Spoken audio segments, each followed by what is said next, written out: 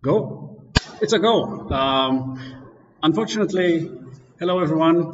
People are joining in, so we're gonna take 5 minutes of break. We'll give people enough time to gather around. Meanwhile, I will not entertain you with anything. We're just gonna wait, go and take a shush, get a cigar, get a smoke, get a coffee. Um, and we'll be here in 5 minutes. Let me show you what the subject of today will be. And of course, right. First steps in audio.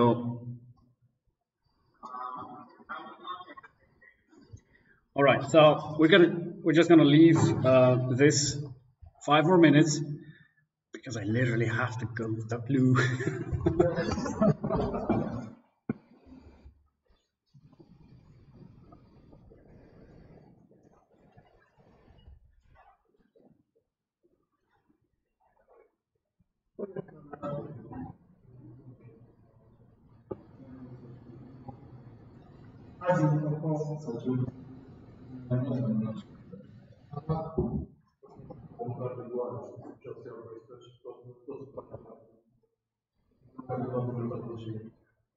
Da, la mine a fost foarte weird experiența, că am ieșit din palat, parcare, nu putea banul, și am coborât mulțumesc și s-a făcut în blocul ăsta și nu m-am întâlnit cu 3 mașini m-am întâlnit pe drumul ăla.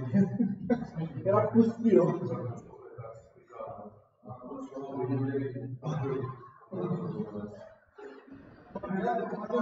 Blocatul undeva ce pula care este nicio mașină nu mai duce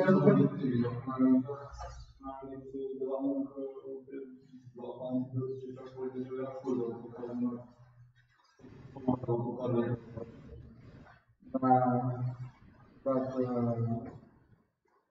dat exerciții.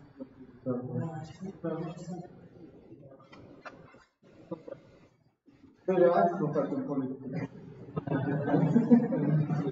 L-a lăsat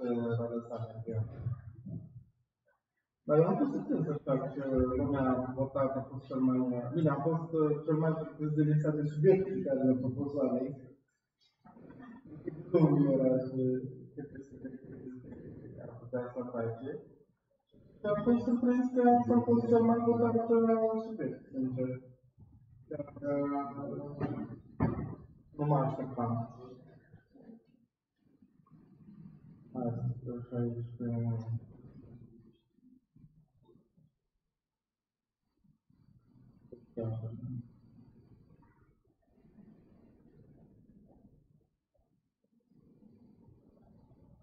Ne-am mutat în sala asta și mai este ceva în sala mare și sala cealaltă nu are...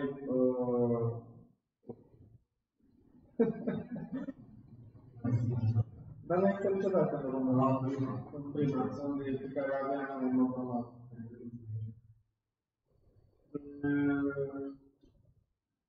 Din moment ce noi ne-am hotărât la subiectul ăsta, voi, Alex, la subiectul ăsta cu 20 de ani, acum 20.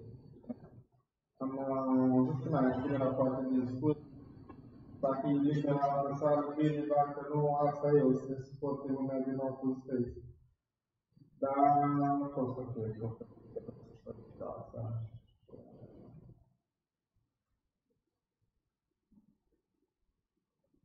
Asta e.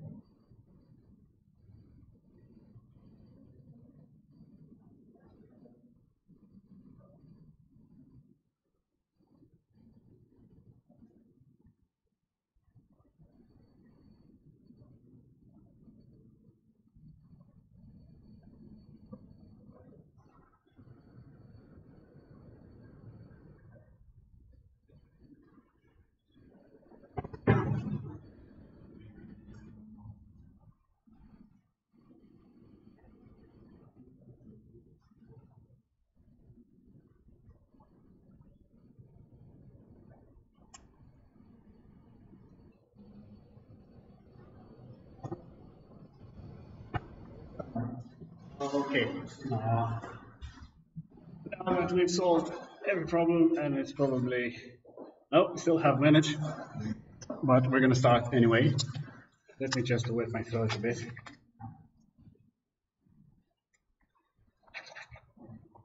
How many people do we have on the stream?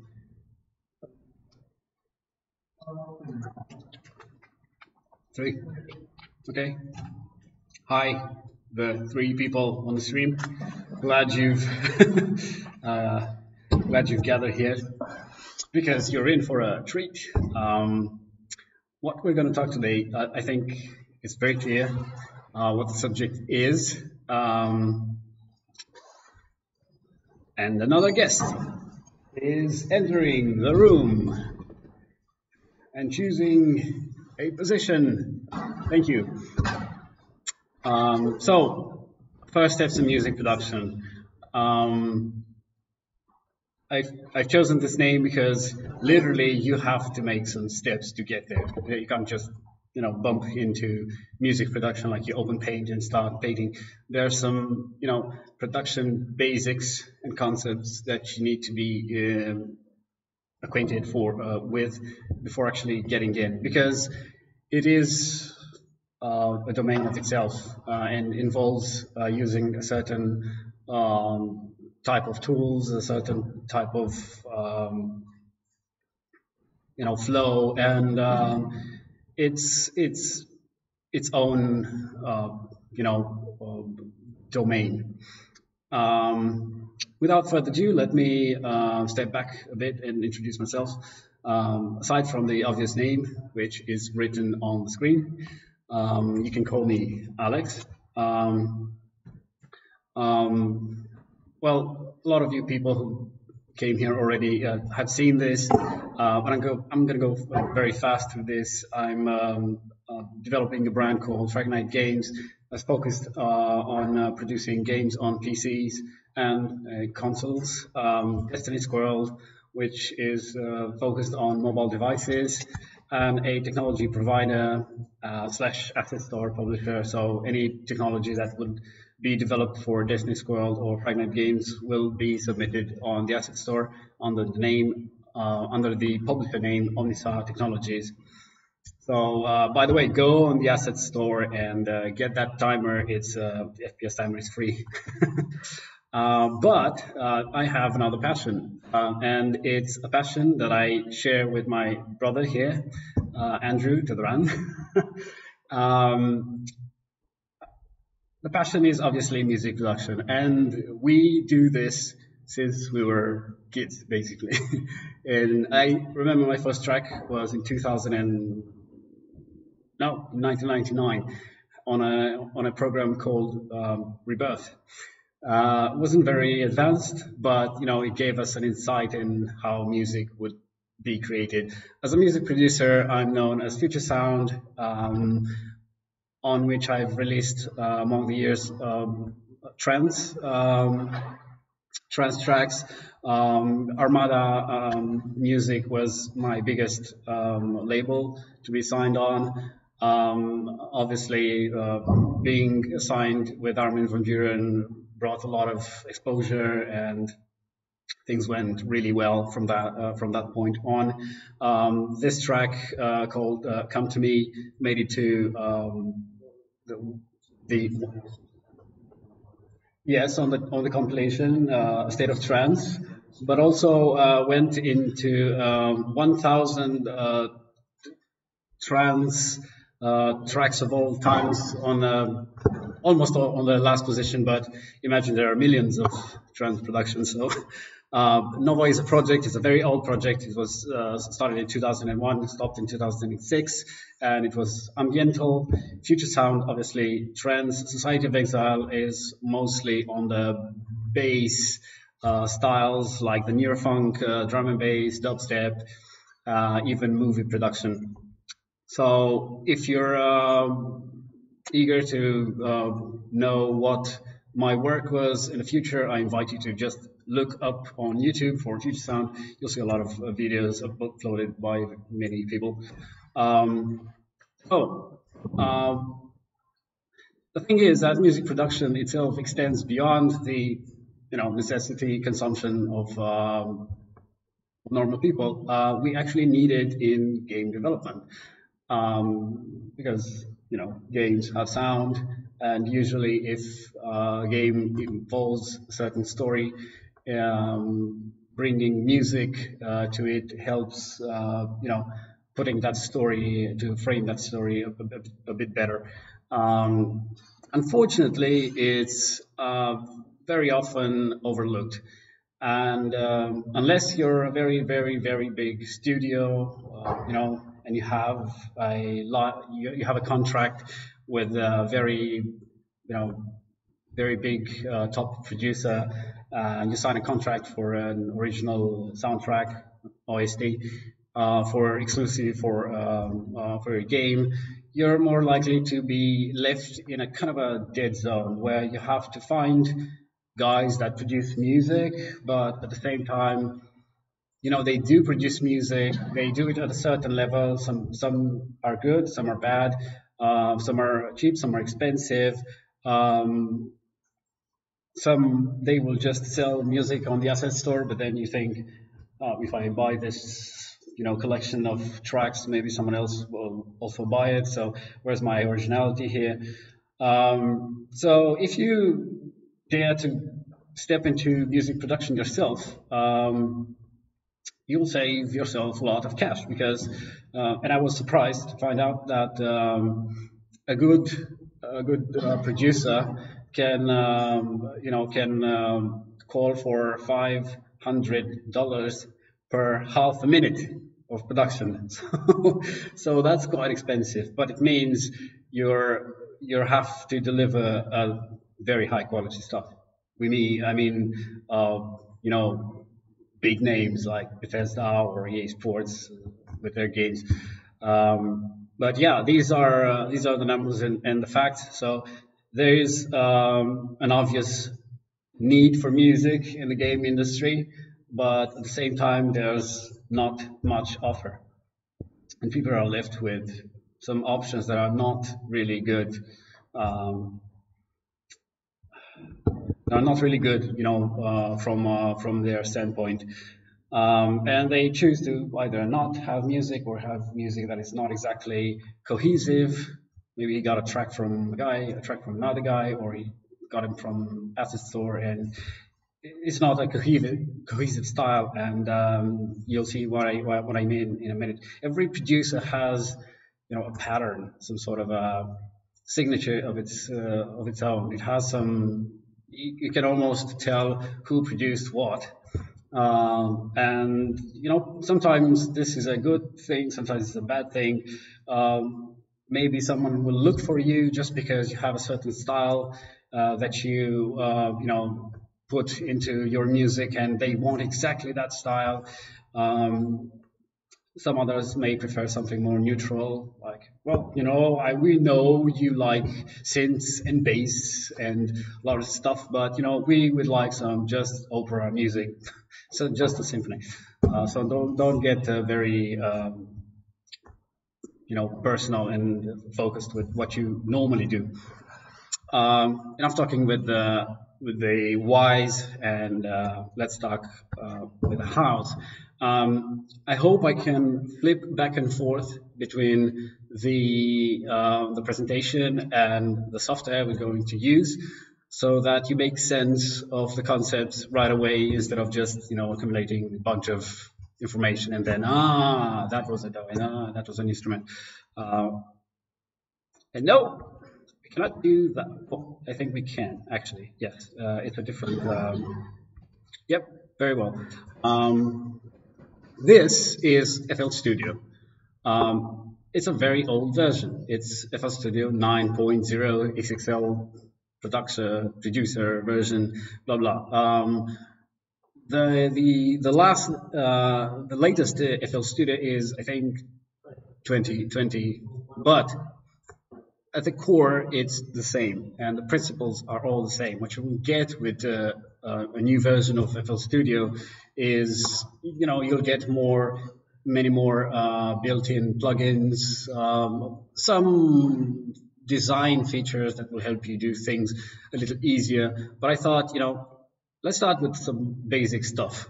And then maybe some other times we'll jump into a more complex environment. I'm pretty sure that for a lot of you, if you're not familiar with music production, this already looks like the cockpit of a jet plane. But and I haven't even opened synthesizers and everything else. So let me clear this out by pressing all these. Okay. So this is FL Studio naked, no window on. But to give you just a bit of a presentation, this is obviously play stop button. We can switch between playing the song or playing a certain pattern that we're working on. Let's say your song has a bass line, has some drums like kicks, snares, hi-hats, and all that kind of stuff, and it has some keys or maybe a piano or something. And you would like to address them individually at first to, make sure you're hearing only that part you're focusing on, to make sure you're getting the sound that you're actually after. And when you're happy, you'll drop those patterns on a playlist, which is this, just like that. This is a pattern, it's another pattern, and you form an arrangement, right? But before we go into a playlist, let's get us acquainted with what's here. Don't care about what's here. All you need to focus is this button and this, which plays the pattern or the song. Also, you will need to be familiar with, obviously, open, which will open a project, an FLP project. It already tells you that you want to say this. This is the FLP is the standard, is the actual FL Studio, extension for projects. So this is the project file. You can export to a WAV file, to an MP3. So obviously you will export after you've done your project, you've done your composition, you've done all your instruments, and you say, okay, sounds good. Now I want to render and import it maybe into my game or whatever. Send it to Armada Music. And channels, because we are going to add lots of instruments, and essentially an instrument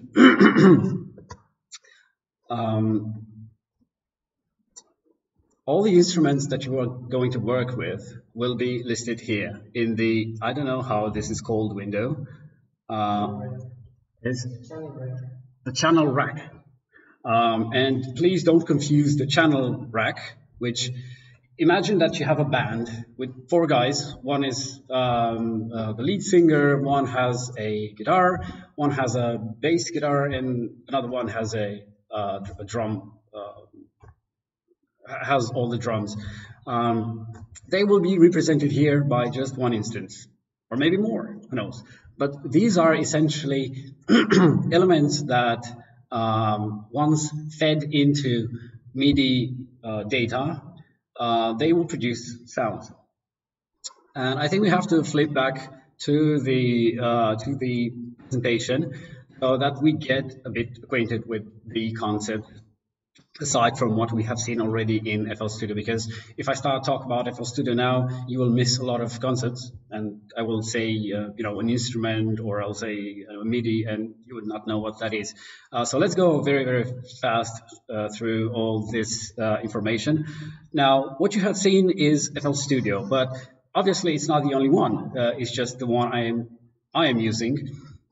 Also, there's Presonus, there's Studio One from Presonus, Sonar. Ableton Live is very popular because it's also oriented on live mixing. So Reason is another very popular but a bit oldish thing. Pro Tools is kind of an industry standard. Probably 50% of the tracks you have heard in your life were made in Pro Tools. GarageBand it's a bit Mediocre, but I've included it here anyway. It doesn't allow you a lot of control, but it's very easy to use. So if you're really starting to get into music production, you could start with GarageBand, but I strongly suggest you would start with FL Studio because you'll see how flexible and how much control you get and how many things you get to do with it.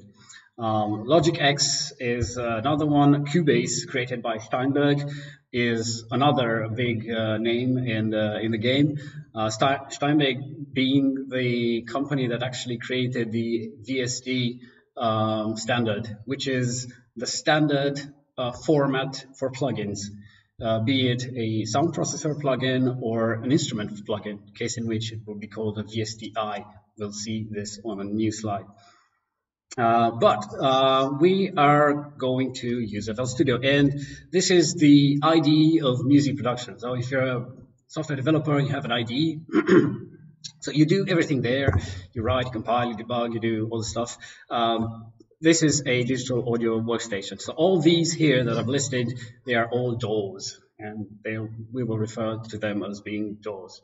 Obviously, between us, we will call them programs to create music, but the industry calls them DAW from Digital Audio Workstation. An instrument.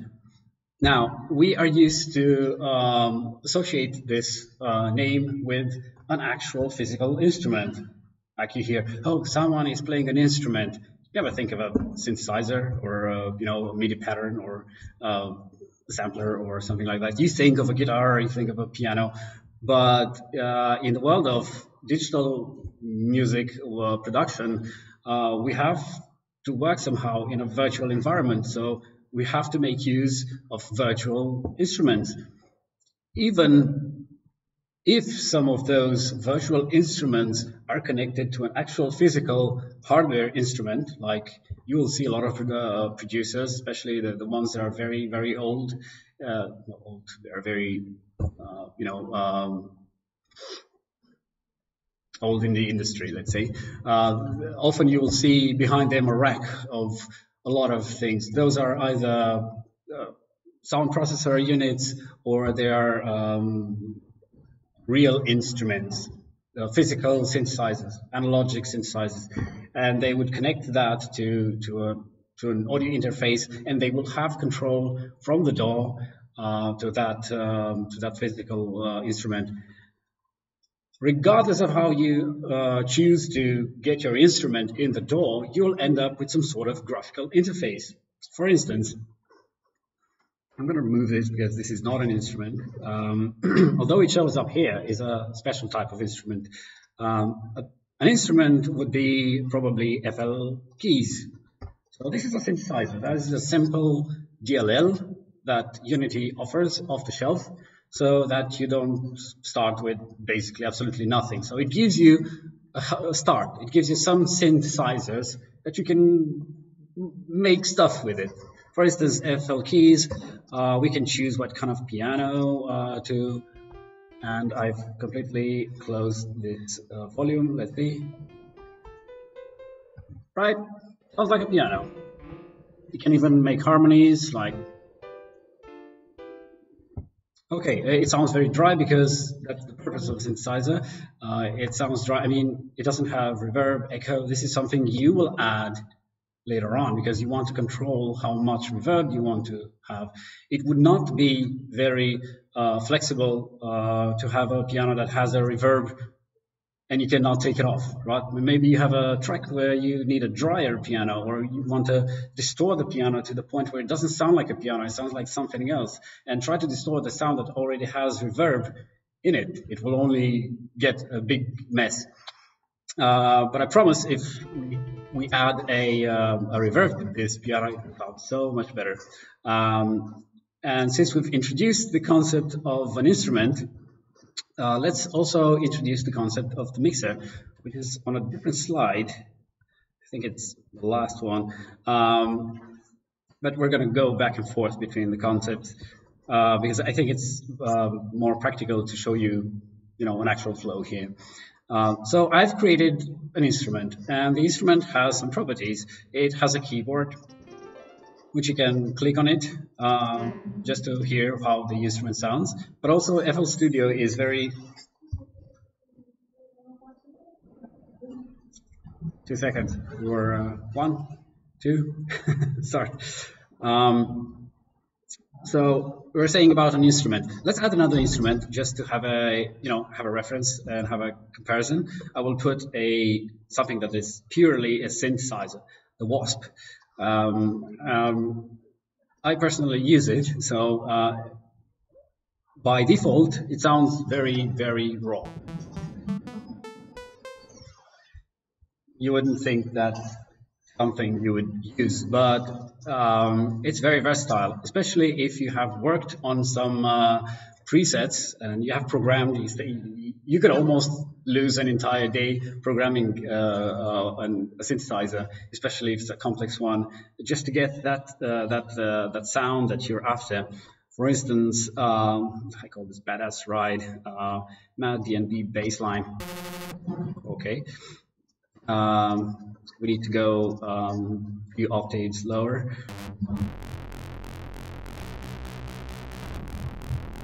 Right, so same synthesizer, different sound, just because I mess around with things here. So we have the very nice piano, we have another synthesizer, but this is actually make you start from very, very scratch.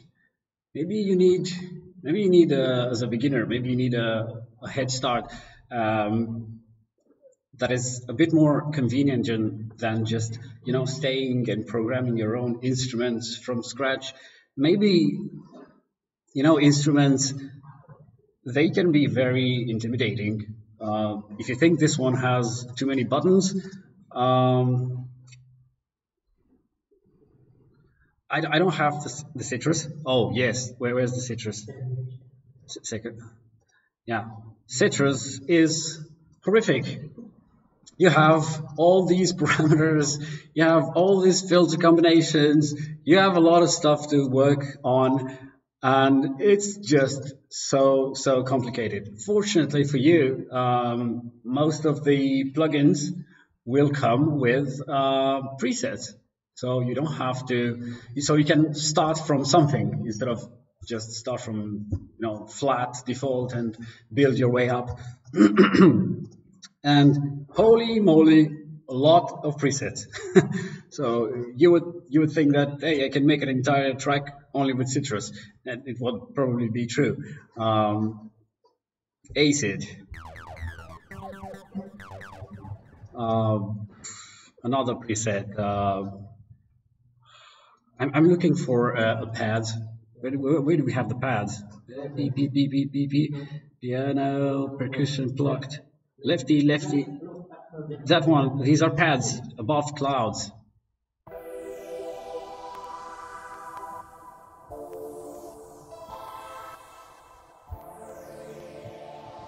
Okay, so these are very powerful instruments. I mean, think about it this way.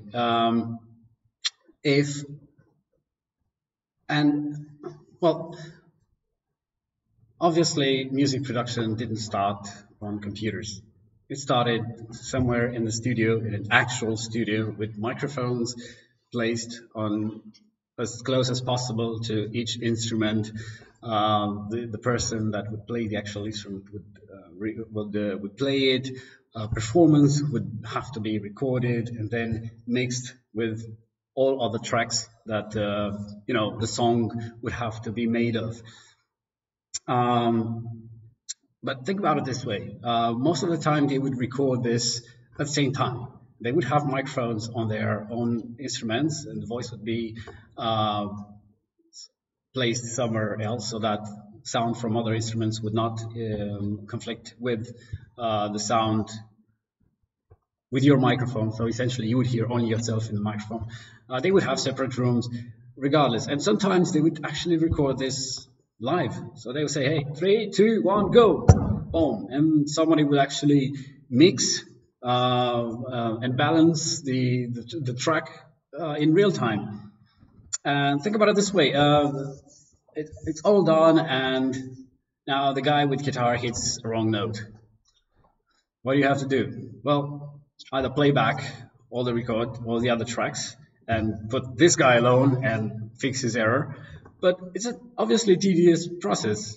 Who wants to get the guitar again, go back to the play essentially the whole track until you get the right thing?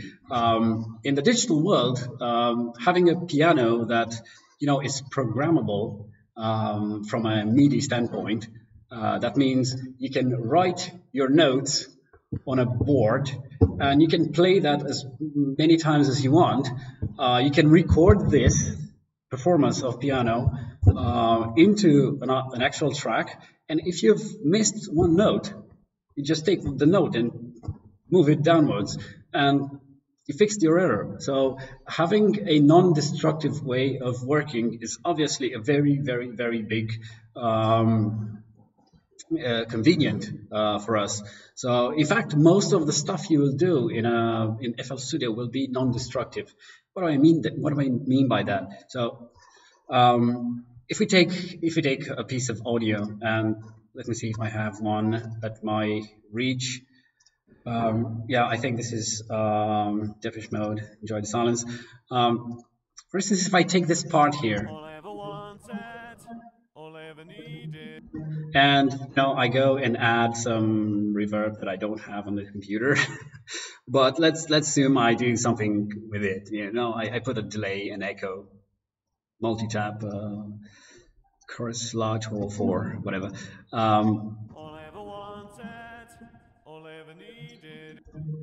And I save this file. Can I repeat the process? No. I don't even have markers. How much? Let's say I save this to a new file, but I have to go back to the original file and try to guess the exact position that I selected and redo the effect. This is called destructive editing, like in Photoshop. Instead of actually adding layers and paint on those additional layers, you paint on the actual image. That is destructive editing, because once you've edited that, the only way of actually going back is through Control Z, and that's not productive. In FL Studio, everything is pretty much non-destructive, aside from the outside samples that you bring into the actual DAW.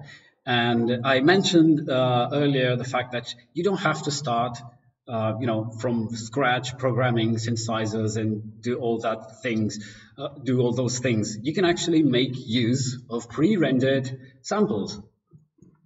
And in the world of production, they are actually used, especially the drums.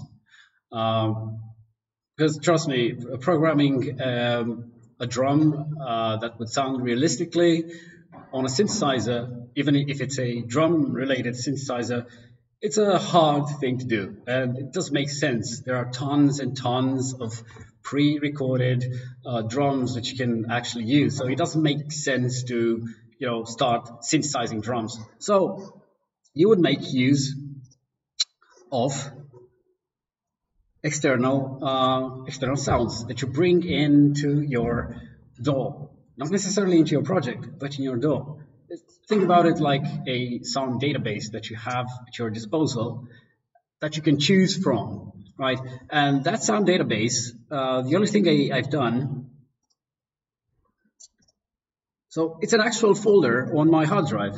Yeah. So we have my computer, we have D. I've chosen to put it in the root of D because they get to be very nested in directories, and you'll hit the maximum 266, I think, characters. And the names are long usually, so try to make it short because you will end up with Explorer, hard drive based problems. So in here I have acapellas, which are vocals essentially. For instance, acapellas from Calvis Harris, David Guetta, Depeche Mode, Gwen Stefani, Ellie Goulding, Madonna. No, what have you done? No, it's the other way around. Yeah. That's one. Oh my God! No, the other way around. I mean, okay. It's a bit of a mess here. The sun is. I just leave it like that. I think it's actually. What's the clock? Okay, we have burned half an hour. And obviously, when you're dealing with a lot of samples, you have to be organized. Now, for the sake of this presentation, I wasn't very organized. However, I did put the acapellas in a single folder acapellas, and we have hip hop acapellas, some guy's acapella that I cannot reach. I made a remix of his acapellas, and he's like dead. He's nowhere to be found. I have some acapellas that I really like for the quality of the vocals, and these top artists that maybe someday I will make a remix of them. Already done a remix for the Ocean Lab feat Justin Sweetson. My love is like footsteps in the snow. You see, it's the dry acapella. I follow you. So you have a lot of power when you have a dry sound. You can do a lot of stuff with it. But then what else do we have? Obviously, a lot of folders with samples. I've chosen what I thought to be useful for today's presentation. Obviously, we're not going to go through all this. We're just going to use what's convenient for us. But among samples, we could have, for instance, a collection of types of instruments like bass drums. If you go in here, you have clubby bass drums, you have distorted bass drums, punchy, sub, trancy. Let's get the trancy. And you have a lot and lots of variations on basically what is called a kick. But there's no point in actually going through Explorer because you see, I took all this path and I told FL Studio, I'd like this to be considered as my as my assets folder, if you wish. You go to file settings, you just drop it in there, bam, you have it in here. And why is better to have it in here? Well, first of all, it's more convenient to just drag and drop sounds, and secondly, you get to actually play them by just clicking them. So instead of double click, close, double click, close, you just go through every, let's take the kick. I can't see, okay, clubby kicks. Okay. Lots of clubby kicks. So it's actually easier for you to understand what you're after. What kind of track do I need? Do I need a track that I need a punchy kick? Do I need in my track the kick to be maybe a little lower? Maybe I'm doing a hip hop style type of kick. You get your options. So instead of creating the kick with the synthesizer, although you can do that with Fruity Kick, it's a synthesizer meant to do just one thing. Oh, the crash during a presentation. Thank you, FL Studio. Very nice of you. Usually what I do, I change the root note to be C9 instead of, all the synthesizers will have the root note at C5. That's kind of, sorry? Yes, that would be the bass, let's say, note. When you press Q or C on an actual keyboard, and that's one of the nice things about FL Studio. I forgot to mention it has an incorporated MIDI keyboard, so you don't have to come and plug in an actual physical controller.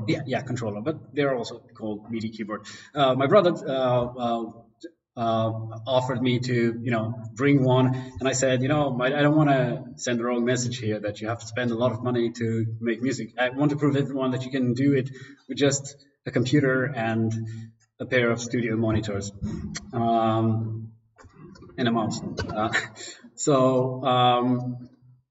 think about it like that. You don't have that physical keyboard, but FL Studio allows you to open your any plugin you have, and once you click, for instance, I click the Q, you see it's C. It's the C note. I click Q. Now I have to. Do we have a virtual keyboard on? We have a virtual keyboard on Windows, right? Because I on-screen keyboard because I want people to see it. But I'm afraid we're losing focus. So C. To okay. So C, D sharp, D, D sharp, E, F, F sharp, F, 5 with V sharp. Yeah, there. Okay. D, D sharp, A, A sharp, B, and E sharp and C. And once you've reached C, you've essentially looping. So, for instance, with a kick is not the best demonstration. Let's take something more simple to to demonstrate that. We no longer need this. We'll make a simple, not so loud triangle based. So this would be C. C5. If I change the root note, I play C5, it will actually play C4, right? If I go up, it will play C6 instead. So this is a good way to actually, go from the middle range to the bass range. Usually, what I do, if I think I want to create a bass line, I just instantly go C6 at least. If not even C7. You've heard on the Mad drum and bass. Here I went directly to C7. And the keyboard in FL Studio has 2 octaves long. It's 2 octaves long. It starts with Q, W, blah, blah, blah, and then it starts with Z, and you have the same arrangement of the keys, but with a lower octave. So it's very convenient. For instance, this is C. You see, it's actually the same note, but played on a half frequency. Let's take another one. They have the same. They have the same note. They're both the same note. Same with this. Where's the plugin again? The 3 oscillator. Maybe we put a pure sine that we don't hear. I went too far to C7. It's already. You can actually tell that it's it's under. Well, you hear it, but you'd actually need a subwoofer to hear this. Since now you would hear something. I go with C7. You hear a strong bass. I go with C5, and you can go as high as you want. FL Studio allows you to go as low as C9. Case in which you would probably use an earthquake if you have a device to play this, or as high as C0, and that would be the root note. And if I play this, I'm gonna have to cut the volume down because, yeah, it goes upper as long as your keyboard allows it. So that's a very good thing for a fellow that just wants to experiment with the music but not actually spend a lot of money on hardware. The integrated keyboard in FL Studio is very, very useful to see how things sound, And okay, so what have we covered until now? Let's make. We know what a DAW is. We know what an instrument is-ish. So far, we've talked about synthesizers, but also there's a special type of instrument called a sampler, and it's a different thing from a sample. Let me show you. Let me picture the difference. If I close all this mambo jumbo and I open my playlist, this is where you would actually do your arrangement, right? You would create pattern 1, let's say X pattern to name, I don't know, bass lines or bass line, because maybe you have more bass lines. And number 3 we'll call keys, piano, and you would start, on the kicks. It's pretty obvious. You would take a clubby kick, whatever.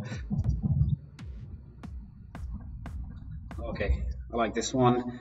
You can drop it right in here, case in which it will be played back at C5, like the actual sound, just like that. But if you want to get fancy with it, of course, first of all, you can come here and change its root note. So instead of C5, you can make it. Sometimes it helps just to, you see, now you hear a deeper bass than this, to the point where the bass just fades completely. So you have a lot of options. But for this kick, I will opt in to just draw just like you would do on a very old sampler. You would have instruments, and where you would put this, the engine would play that instrument at C5. And actually, I have a version of FL Studio that is, yes, correct, FL Studio 1.5. And they had absolutely no way to put the kick on a different frequency unless you would go here and change the root note. But if you want a kick to be at C5 here and at D5 here, there's no way to do it. Maybe like, no, this is panning. Yeah, this one. Very, you see, when you play it,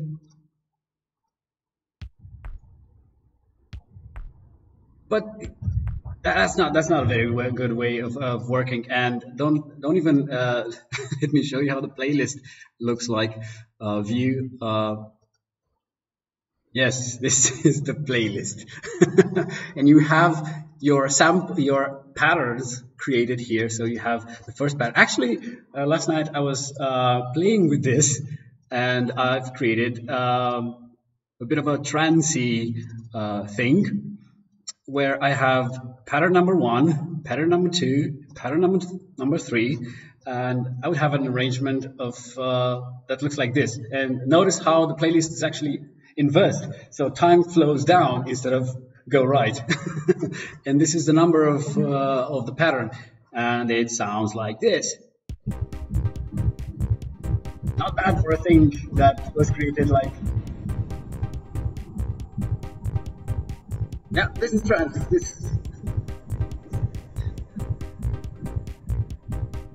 Yeah, but I would have made this way much easier in this software, because for once, the bass line, I can right click and create a piano roll. And let's choose a bass line here that, let's design a bit the bass line, which is definitely not this. Or screw it, let's take a, oh God, let's take a bass line that we already have magically here. I will take the Electro C2, no, Electro C bass line, and it sounds like this.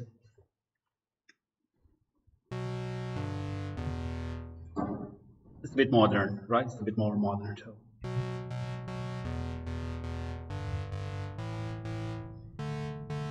Or maybe we have to tone it down a little bit. Let's see if we. Oh God, it's already C7, so if I go, it doesn't make any sense. All right, and what you can do to actually automate the playback of this instrument, you can actually record a MIDI performance. So you press play, you make sure your bass line is put in the right place, like here. You kind of extend it so that it doesn't loop around and ruin your performance. And make sure you're on the right track here. You make some sort of a rehearsal before, like, let me try.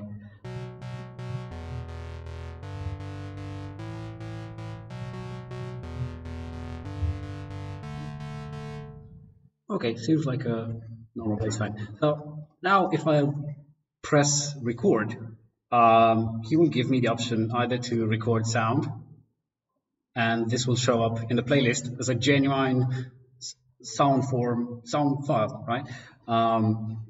As a genuine clip. Do I want to record automation and score? Maybe you have a synthesizer that has a cutoff control and you want to start, a little more muffled and then open up the synthesizer, and you would want that to actually be animated over time, and you don't have like 6 hands to do that. So you create these automation clips that handle a single parameter on a single instrument, so that you bring some life in your performance. We'll see how we do that. But for now, I just want to record some score. Score meaning sequence of keys, just like Mozart's notes. And he will click 4 times, indicating that in 5, 4, 3, 1, you go. And whatever you record, he will remember as a MIDI recording. So let's do it.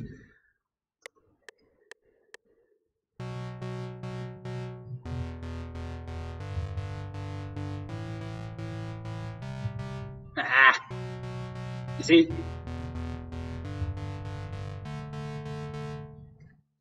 And stop.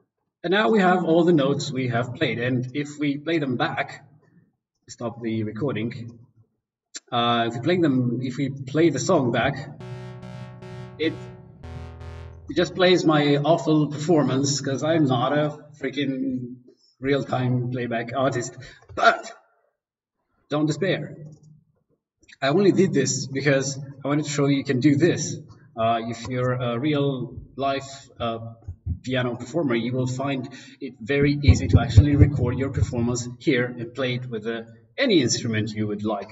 So what do I do to actually make this usable? I have the notes. Some of these are wrong. Let's see, where did I actually did it wrong? I think no, I think these two are off the grid.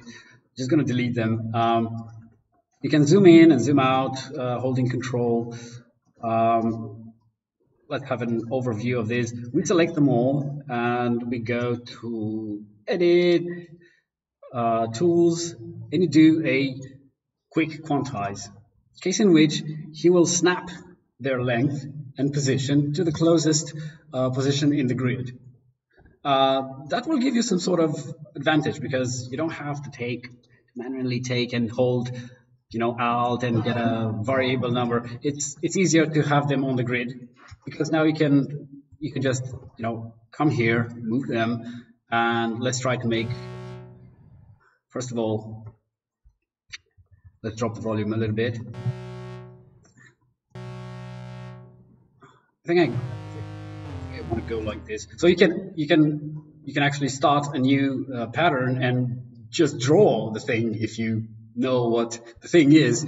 In my case, I've put these purely as a reference point. So sometimes I would play the pattern,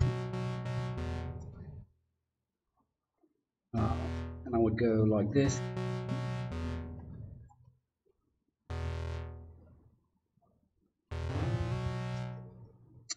I think we're going too fast. By the way, this is how you change the tempo, the global tempo of the track. See? Now it goes slower. Yeah, and this is one thing that you can. Holy shit! You can even automate this. It's. Yeah. Don't automate the BPM. I know it's tempting to do so because you can have dynamic BPMs. Just stick with a constant BPM.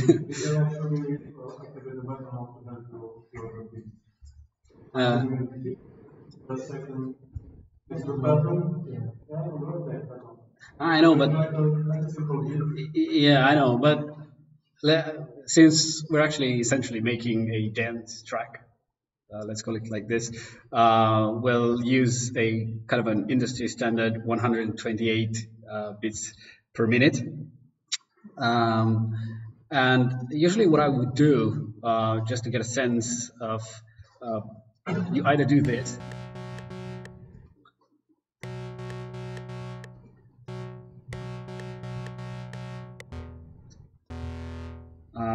I don't like this flow here, so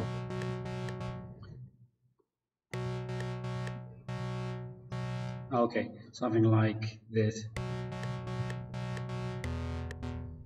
Uh-huh. So once we get the the cycle of the first, we can basically copy it because we know how the thing looks like. Maybe we should make it shorter, like this, and hope I'm not losing anything here. Delete. I won't lie. This is a tedious work. So nothing changed. Okay, make sure you have line selected here. Otherwise, you're not going to be able to snap to grid. It will snap to nothing, or it will snap to half the grid, or quarter of the grid, or sixth the grid. You would usually want to snap to a whole line. Let's see if what I have in mind works. Promise this will not last very much.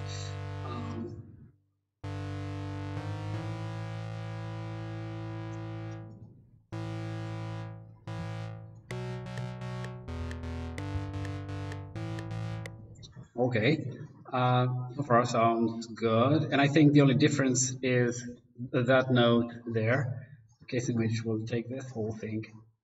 And I've lost the note. Smart. So it's somewhere around here. We move it very quick. Can I hold shift and oh no, I shift duplicates. Control L, yeah. No, it still moves.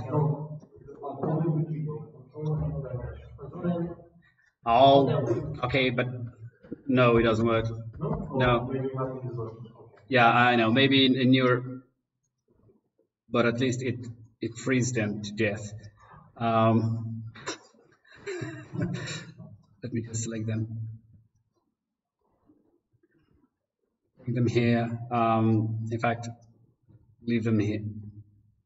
And I pressed something, and again it went off the grid.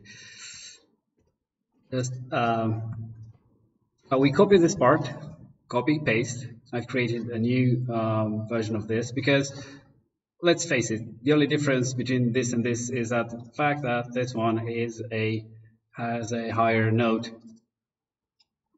So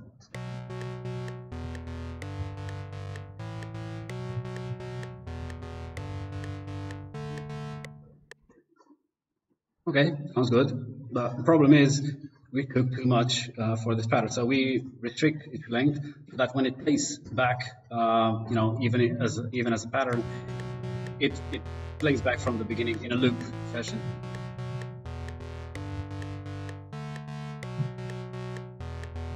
And now I can just take this and drop it on my. Okay, don't be.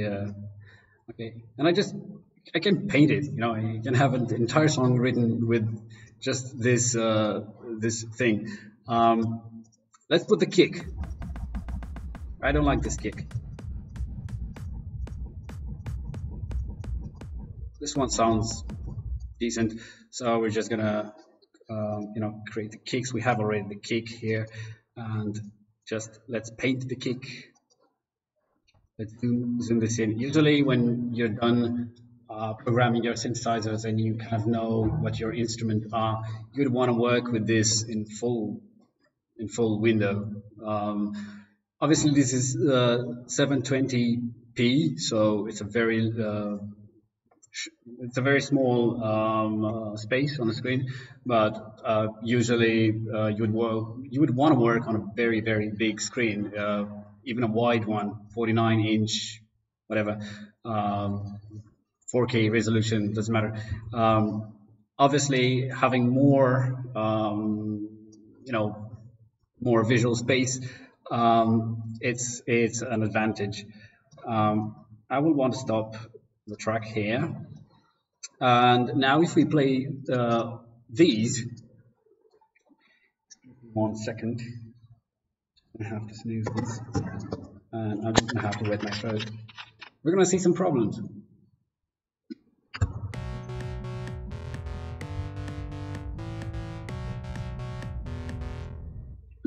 Now maybe because the way the bass line is, we don't see a problem here, but let's imagine we would have a bass line that is more continuous. So let's put that off, and let's create a continuous bass line. Maybe the wasp again will do its magic.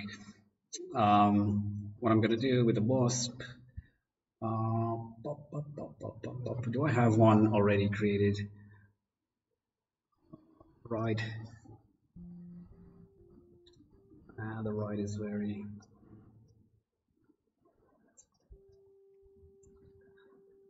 Okay, don't do this now. Okay, please don't crash now. Remember, save often. You will see here.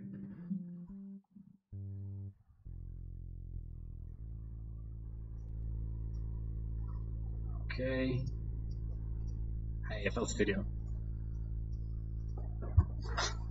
They're not nice. We're gonna use the 3 OST, and that's gonna be our synthesizer. Maybe, yeah, maybe we're gonna create the bass line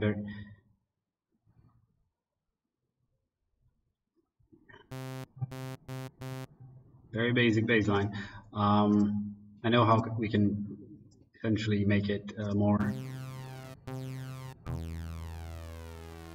And let's assume we have a synthwave track that we want to use this bass line on, because let's not waste too much time on choosing the right sound. I'm going to go on the bass line. I will essentially mute this one, and I'm going to see where when I'm playing actually on the keyboards, the C letter, which would be actually E note, the E note, but 1 octave lower.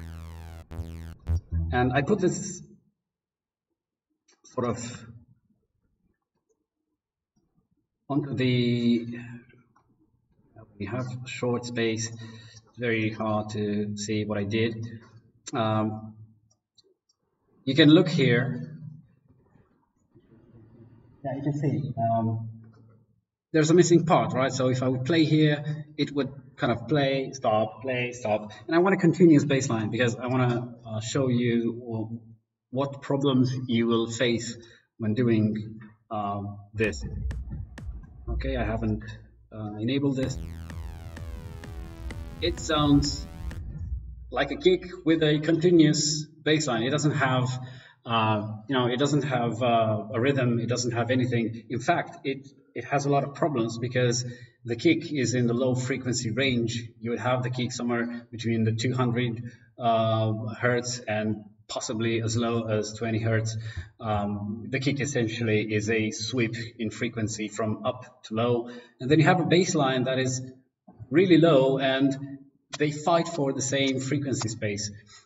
So what will happen if you do that? You will not be able to push the limits of the, you'll not be able to push the volume, let's say for now, so that you get a loud enough track, because you have this continuous sound. Where's the kicks?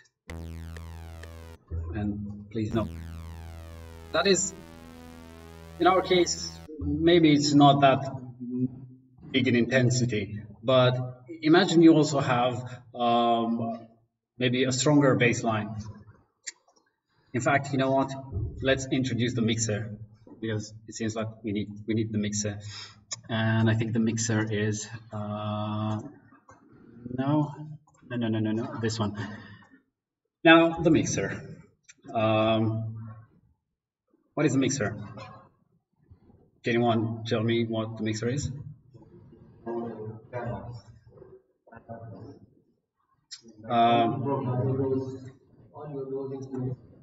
Yeah, you have multiple sources of audio going into a mixer, and the mixer kind of blends them and spits one single stream of audio. This is what the mixer does in FL Studio. And how would you assign a certain instrument to a certain mixer channel or bus? It's really the FX number here. By default, everything you add goes on the master bus, which is this. Yeah.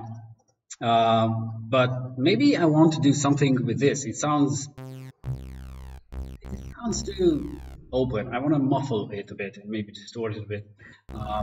So I don't want to send it directly into the master. I want to make him go through a mixer channel, and on that channel I will rack on some effects. And I will assign it to channel number 1. You can rename this and call it, baseline, so that you will often get to as much as 40 channels, 40 mixel channels, and some of them will be, this will be routed to 5, 5 will be routed to 3, 3 will be routed to 4, and also 14 will be routed to 3. So you can create all these complex patterns. By default, as you can see here, all channels are being routed to master. It's kind of a n-to-1 relationship, but you can create more complex mixer schemes. For instance, I have one going directly into the master, but maybe I want two to go not directly into the master. I want to go into baseline. And why would I want to do that? Why would I want to, anything I put here goes first through the baseline bus and then gets into the master? Well, think about it this way. Maybe the baseline is not a baseline. Maybe you have multiple tracks. Maybe the baseline is composed of multiple layers. Now, in my case, I have just a 3 OSC. But what if I create another, maybe even another plugin? Let's try the ground 3x. So yeah, T404 baseline synthesizer. This is a very hard one. Sustain.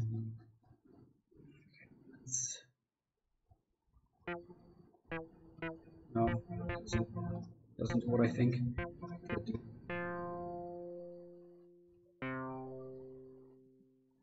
I don't like the sound of it. You would most definitely want to rely on external plugins, VSTs, which, by the way, if you get your hands on VSTs, they are actually DLLs, or they come with an installer, and they usually install in C program files, x86, Steinberg, VST plugins. And you would have to tell FL Studio, hey, look in that folder for other plugins that I want to use. And you come here in this version, and you see it's exactly what I said. If I would open this, maybe with a Windows shell,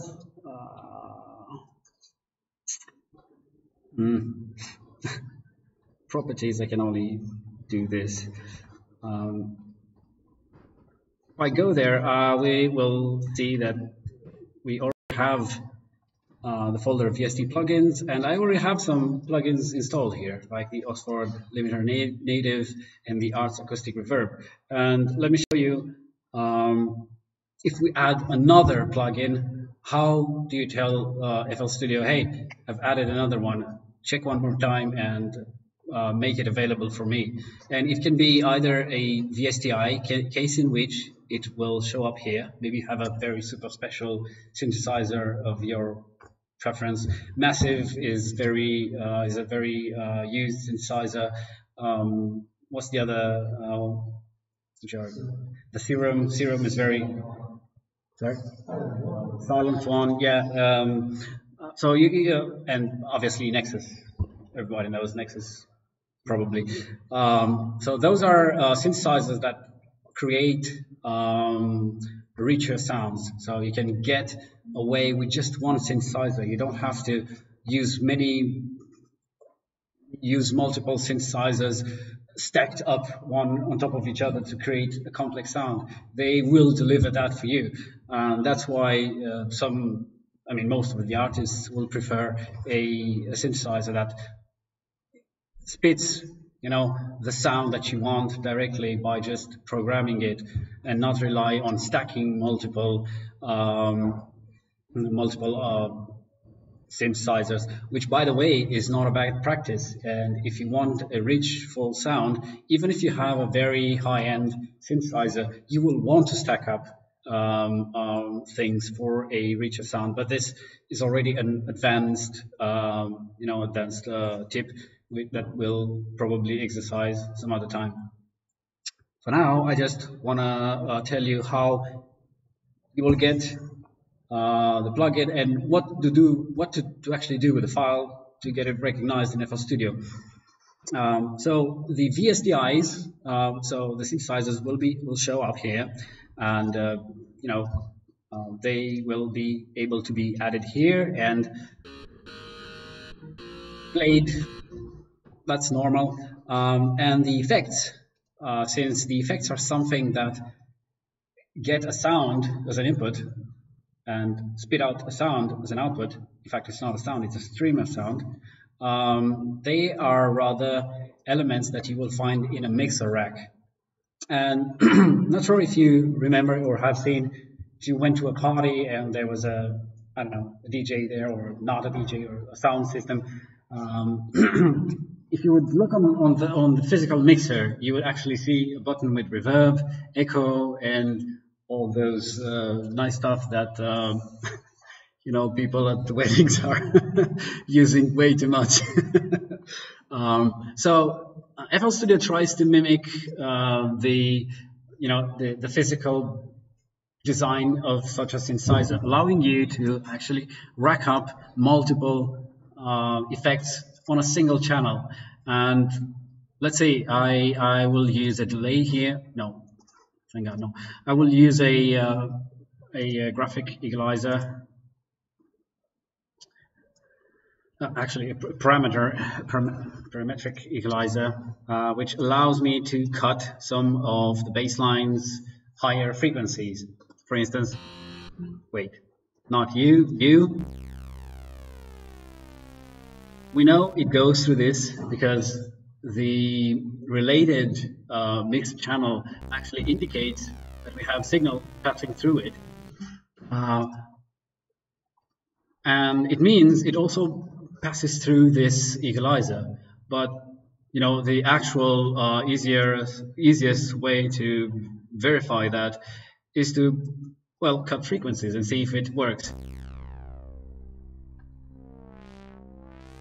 Right? So I'm going to cut until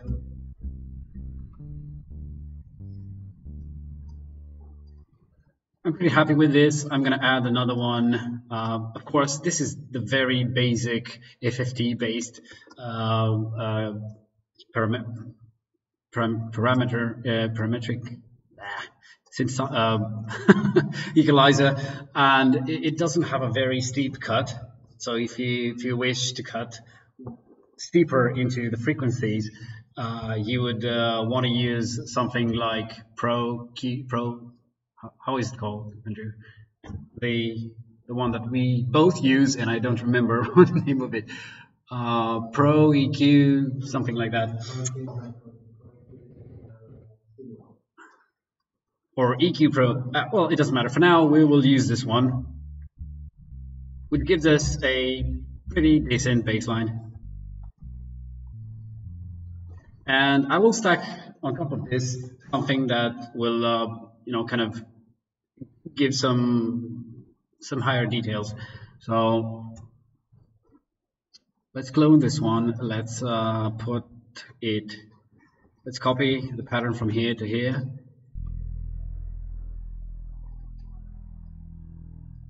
And now that I've cut it, I can gently distort it with a fast distortion filter. You can hear the distortion happening. We have two types of distortion. I like the first one, but it really depends. The first one is more stable. And now I want to make the sound a bit more, facial and maybe a bit more detuned. What I can do, I can really duplicate this and slightly detune it. What I mean by that, let's duplicate it, clone, take the same sample, and you see here you have the channel panning.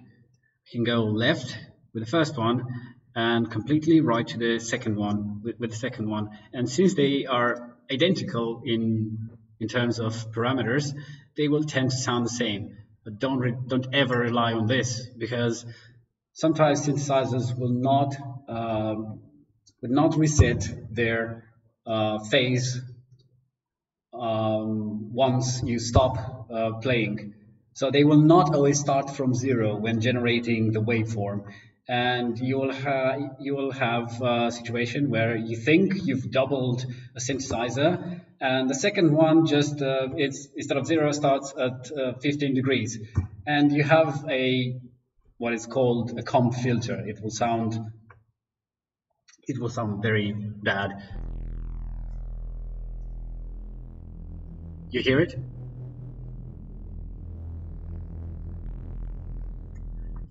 Let's cut down a bit the parametric equalizer.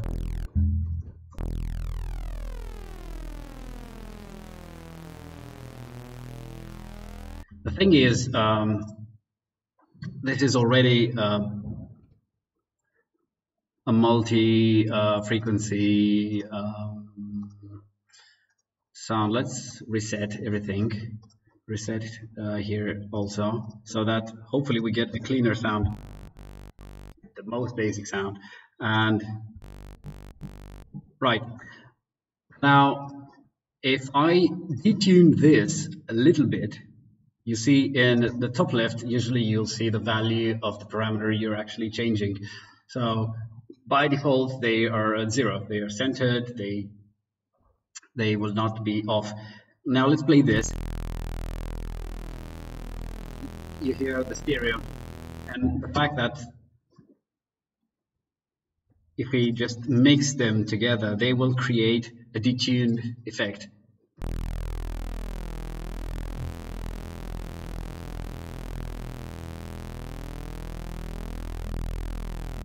You hear that phasing that the sound has. You hear it now. If you go too far, it sounds scary. It doesn't sound like something you would use. And this is the effect I was talking about.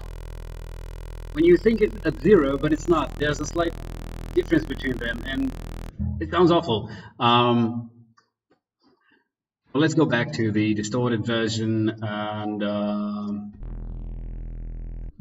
okay, pitch it up a bit.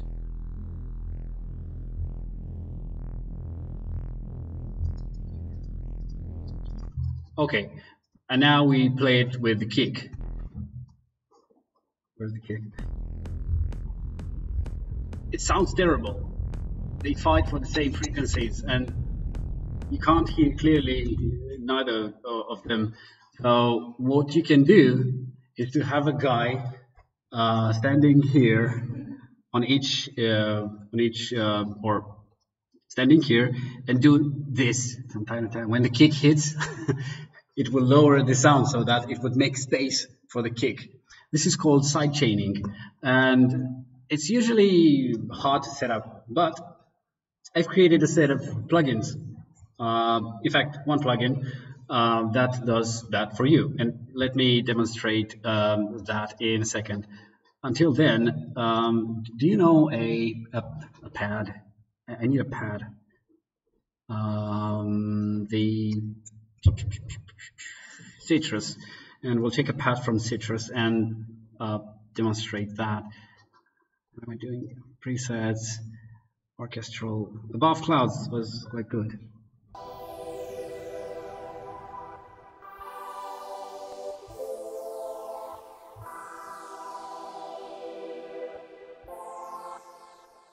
Okay. And if we play this with the kick,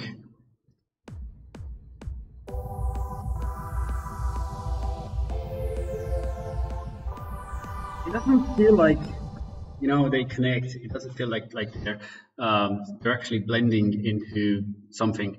So let me show you how you actually install a plugin, because I think this is what we were doing. Obviously, we've branched too much, but I will take Future Sounds VST bundle, which is a folder which has, I think no. No, I think no.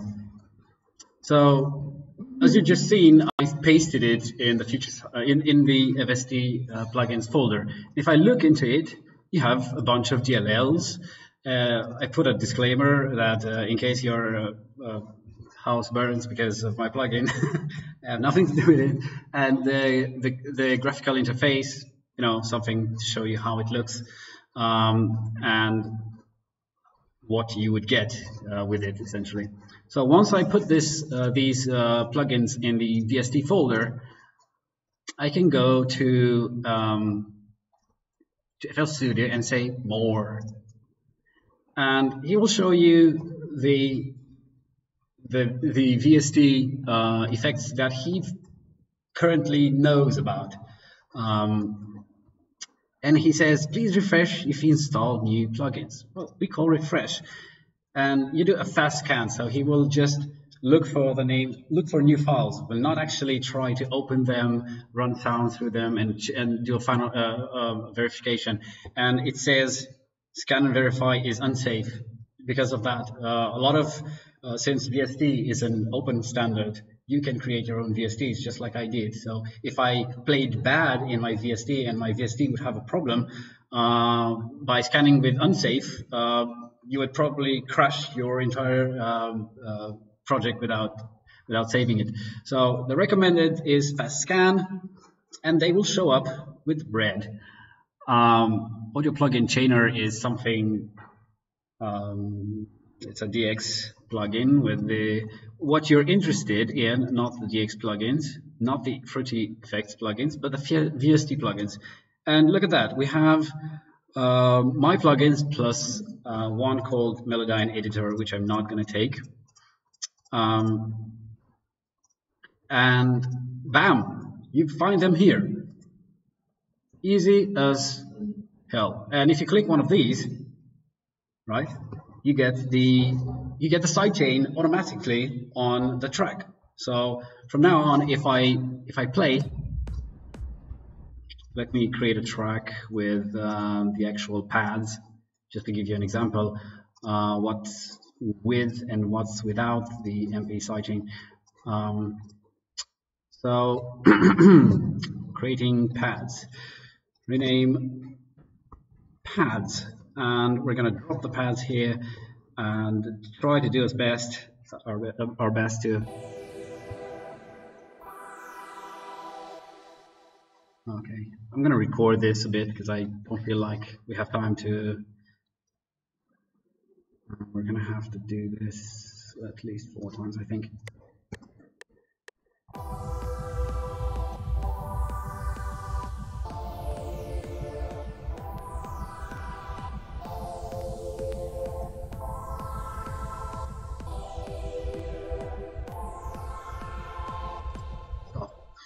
All right, I think that's enough. Now we'll quickly quantize this amazing performance and make it a and all we have to do now is to just extend this to the right size, make them. You would first want to start with making them the same size first, obviously, and because when you select them and make them longer, they will all be changed in length, and it's an advantage if they are all starting with same length, obviously. I felt a note was not good somewhere here, but I'm just going to leave it here. Don't feel like fixing it right now. And we are done. If we listen to this pattern, just the pattern.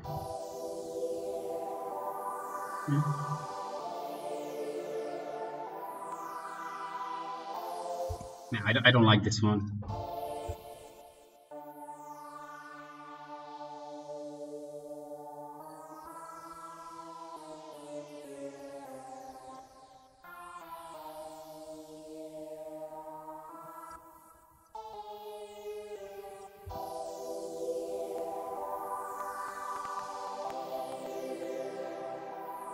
Okay.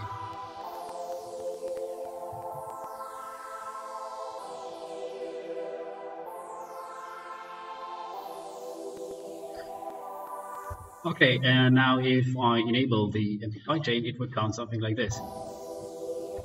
Wait, we didn't assign it to the right channel. You were not paying attention. And we'll create a different mixer channel called pads, and we will add the sidechainer here. So it's the second sidechainer, and without. Remember this is routed to the second one, so that's why you would want probably to route. Maybe the baseline has an effect that you would want to use also on the pads, and maybe you want the pads to have its own effect before actually being routed to the baseline channel track. In our case, I will route the pads to the master because baseline and pads are not really the same thing. Play it again.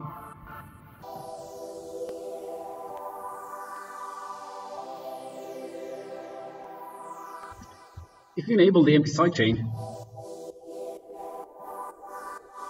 yeah, and now if you add the kick, it will work perfectly because the sidechainer actually cuts. You see, it's like an inverted kick, so it actually makes room when the kick hits. The sound is is essentially dropped down to minus 15 decibels.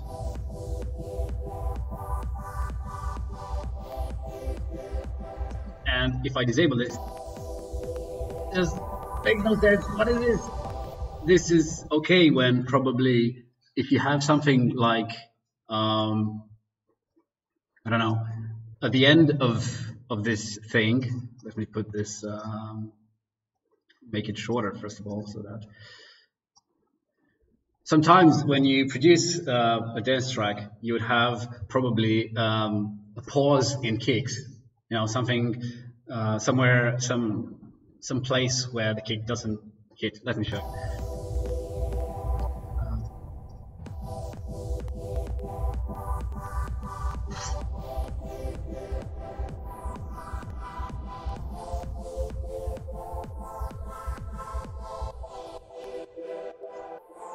You have an effect and it starts again. You have probably an effect there and bam, start again. Well, that is a good region to actually turn off the MP sidechain. Like,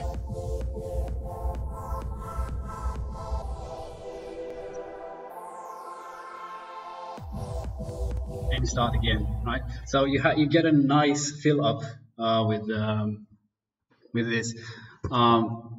one what else should I show you or talk about? You have the basics.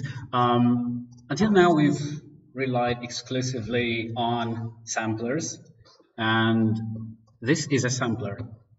It uses a sample, and you can change its shape, cut, volume. We don't get into these details, but essentially it's, for instance, if you have a single piano note recorded and you want to make a score out of it, you can actually take the single piano note recorded and pitch it up and down to actually simulate a different note of that piano. Of course, that would be erroneous, but this is how music was made in the past.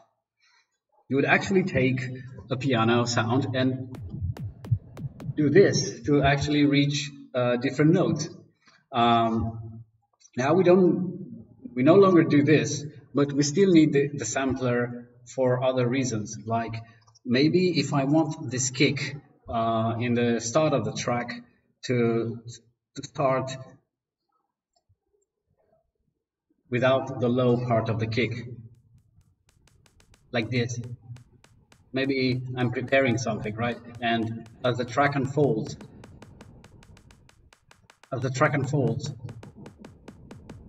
and there's a pause and full kick, right? A way to automate these, but usually you would use a small sound in length here. You would not want to put a vocal here. Samplers are essentially like synthesizers that sample an audio clip. It's the equivalent, let's say, of an audio source in Unity, right? You can do things with it. But now we've relied on samplers. So we have a kick, which is a sampler. It samples this sample, which is actually a physical sample somewhere on the hard drive. We can change it if we want, with a different kick, and obtaining, a different kick essentially. Now let's take a super different kick. Country sub distorted.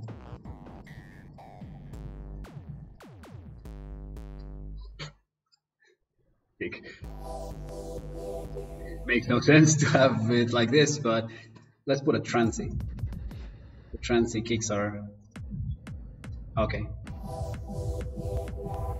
Right, but then you have other types, a second type of audio generator, if you wish, that you work with, and entering vocals. I use vocals because typically you will use vocals as a big fat wave that you drop in your project. It's true if you have a PC that it's not that performant, you can save time because at least this is very expensive. I remember me and my brother, we had Pentium 75, which meant it worked at 75 megahertz. If you would put one of these and add another one, that's it, buffer on the run. You would hear click, crackles, and it would not sustain the rendering. Essentially, what the synthesizer does is rendering an audio in real time.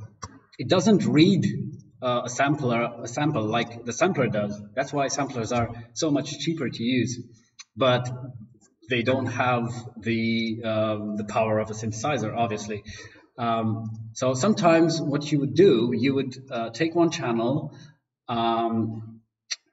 and pre-record it on disk and load it up as a rendered frame. For instance, let's assume we did that already, and I have somewhere here a FT construction kit. It's called a construction kit. We're going to have to change the BPM to match this, 135 apparently. Loops, one-shot stems. And let's assume we've rendered the bass line like this. Hey, stop. So now we have, it's not a sampler, it's an actual sample. As you can see, it misses those effects that a sampler would have, like envelope, frequency, filtering, and this essentially is a mini wave player. That's it. Like Winamp, you double click and plays a sound. And obviously you can duplicate the sound, you can do a lot of things with it. You can cut it, you can paste it and do a lot of things. Let's hear how it sounds in the context of our track. It seems it's already sidechained. If we think it's not sidechained, let's go on a channel track that we have a sidechain, like the pads. You hear the sidechain.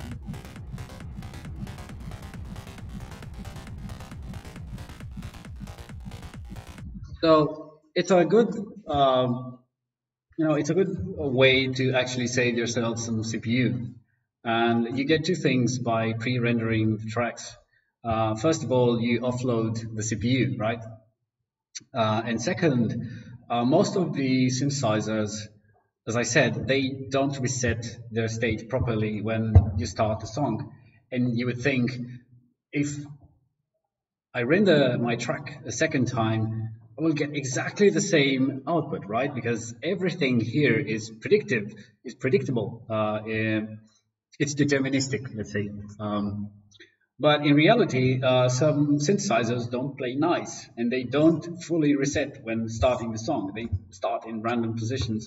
And when you render your track second time and you add it, you invert it and add it with the first one, you'll see a part where a synthesizer is just so it's not actually, don't rely on the fact that a synthesizer will sound the second time exactly the same. But if you pre-render them, they will sound exactly the same because, well, it's baked in content, right? And that's the second advantage you get. You get a steady result and a predictable result, because this seems to start the same. But I'm pretty sure if we render this and we check against a second render, it will not be the same. Its internal, let's say, phases that are used to create this complex audio, they start at different positions, and that is,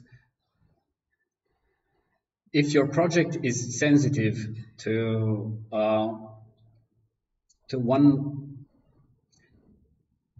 how should I express this? If you want your project to be completely deterministic in terms of what you get after a render, you should identify the synthesizers that are not playing nice and render them instead.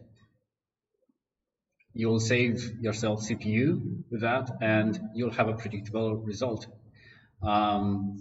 So that's why most of the times I will pre-render my baselines. There's another reason for which I pre-render my baseline. For instance, if I take this is pretty high in frequency. I don't like it. Drop lead.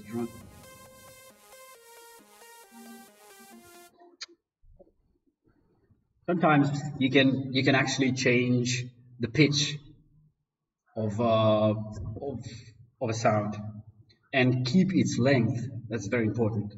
It's not like changing the playing note, case in which you see it just went longer.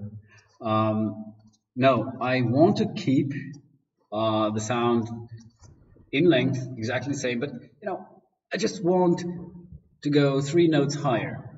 For instance, let's assume this was just this long.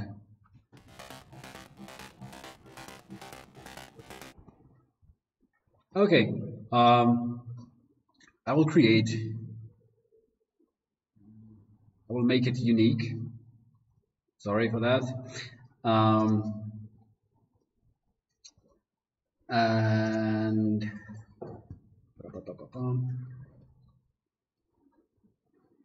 yeah, I did it the wrong way. Let's start from scratch. So what you would do, you would take this part, okay, and another part here, and this part you want to go up or low or down.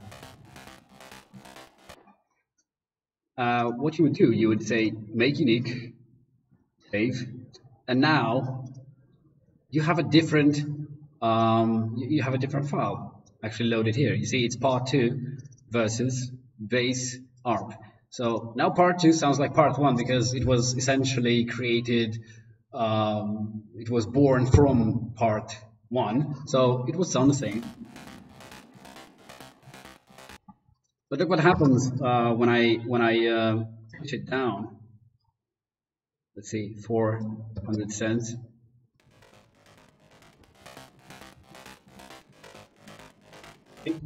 You get this, and you can actually score an entire bass line with just one stem of, let's say, of 1 bar. So I'll take this one, I'll put it here, then I'll go, make unique again. Another part, probably part 3 again, yes. What do I want to do? Maybe minus 20, minus 2 notes. So let's see what we have. Now I think we need to do something like this. This one goes twice.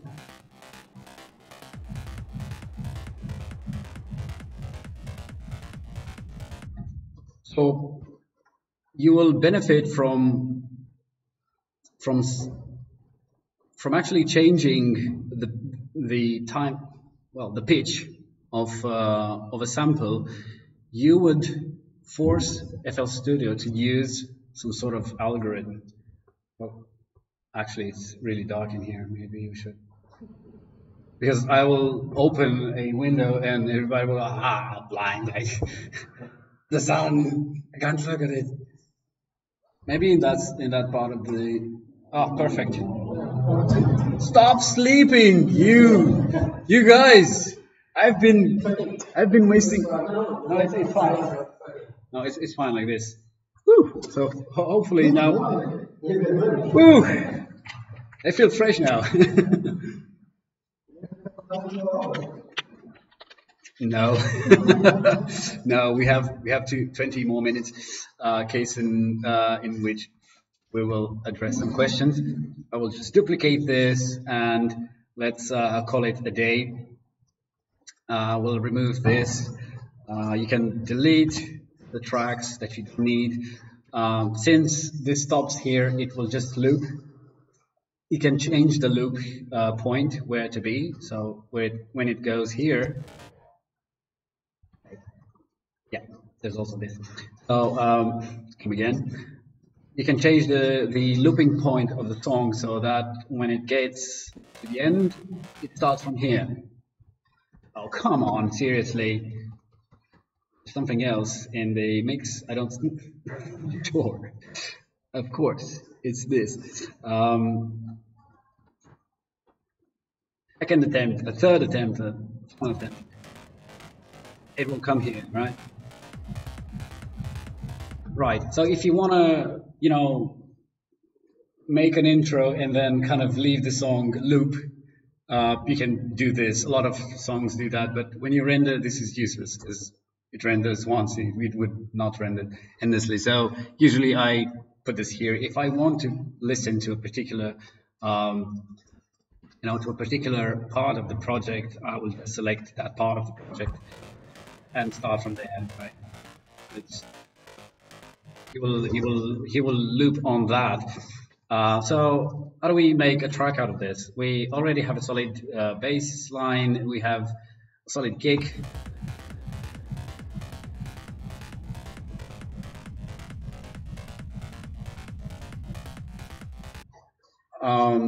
Let's add some percussion. Okay, hi-hats and things like that. There's a sub bass, but we will not use a sub bass.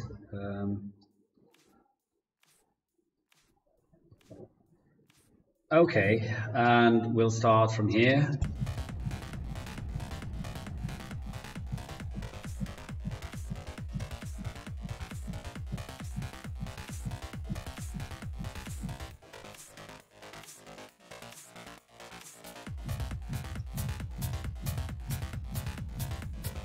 I don't like the way it sounds, but it's just for demonstration purposes.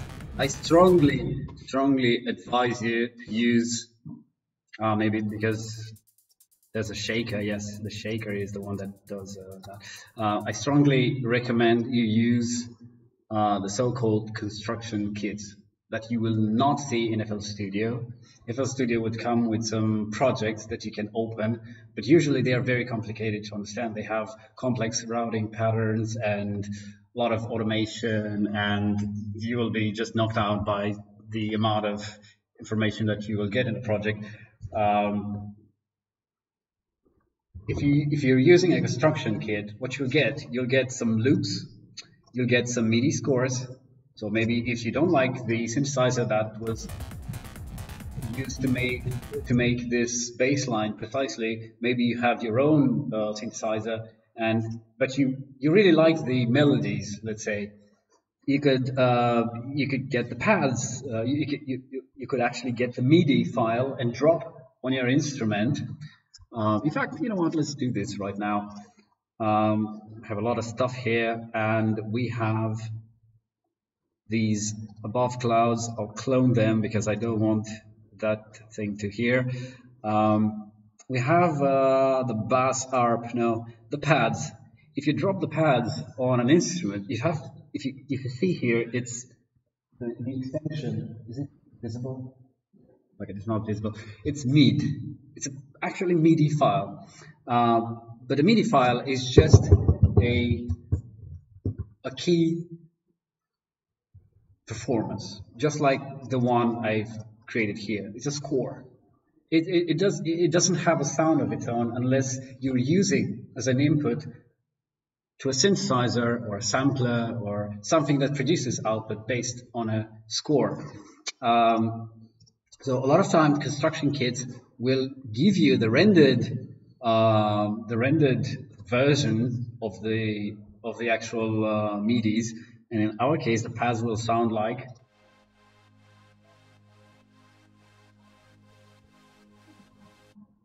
You see, it already has a sidechain.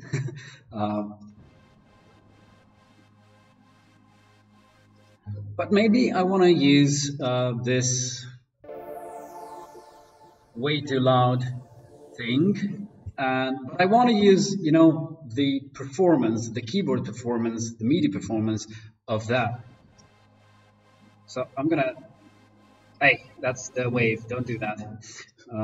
We were using the MIDI, and when you do that, it opens you because a MIDI is a multi-track performance. It kind of asks you which track. Usually it's the first one, or if you put all tracks, usually here the MIDIs will have just one track, and case in which all tracks will mean, yeah, all one track. Except, and guess what? We have the actual performance of whoever artist did this. Yeah, and if we listen to this, first of all, let's drop it in our. Yeah. Oh, and it's really long, but not a problem. We can simply duplicate this and drop it here. Put this guy here. Make it long, even long. All right, shaker. We have started percussion as well. Maybe we should have started with this instead of that. And we have the pads, case in which I'll just duplicate these so that it matches the length of the others. It's not a very good thing to do, but I didn't like the fact that Anyway, so if we listen to this,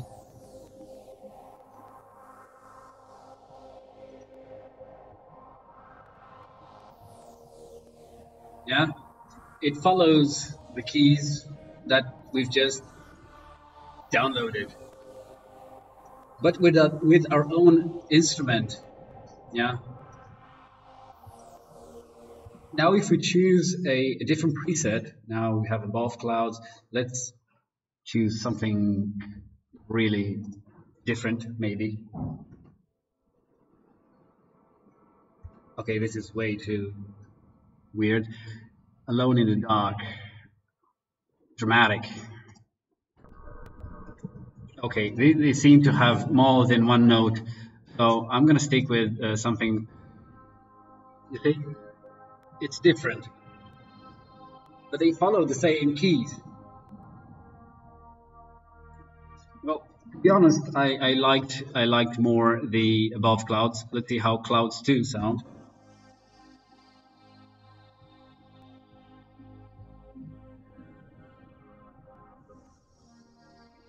Nah, we'll go with the first above clouds.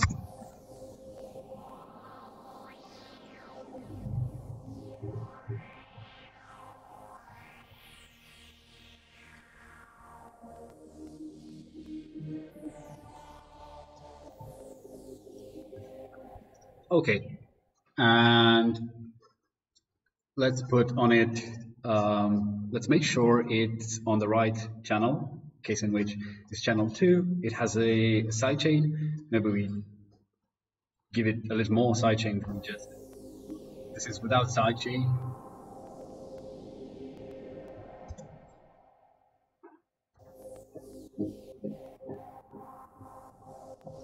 And it blends better in the mix.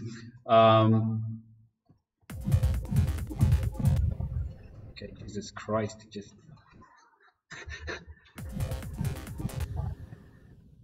Okay, I think it starts way too early, and the shaker.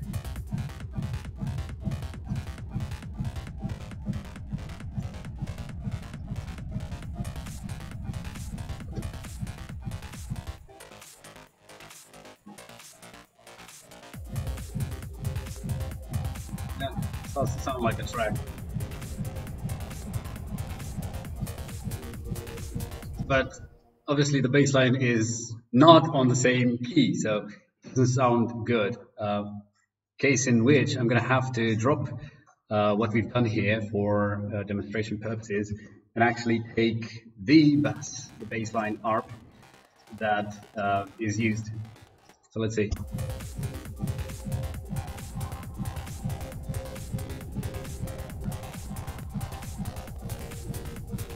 It kind of follows the pattern of. And there was another part here. We can duplicate this again, and you're going to do this a lot. Duplicate, go next. Duplicate, go next. So we were here.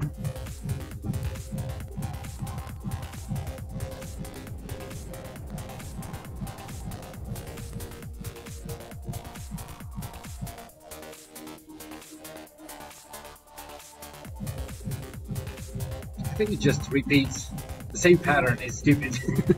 it's exactly the same. So if you just double this, it would be the same. Yeah, so we've learned how to add a MIDI performance, one that maybe you will get from somewhere. But I strongly suggest you leave the MIDI in the beginning and actually use the pre-rendered loops and play with them. Just drop them here and try to make something. And when you reach that point where you think you're good enough with, you have an idea of how, a track is composed, and you have a good idea of how a specific genre or style starts and evolves, finishes, and you get pretty good with actually putting things on the playlist, cutting things, pasting, putting, stretching up and down, changing pitch. and you've experimented a lot with a lot of, let's say, um, plugins, effects. You already know a lot of synthesizers. You know how you buy or maybe get for free, preset packs. Just drop the preset packs, and bam, you have a lot more presets. Maybe they're made of made by a big artist. Who knows? There are a lot of tons of preset. What's Andrew? What is your preset called? I think. Speak louder, please. Two. One is free. And the free one contains what?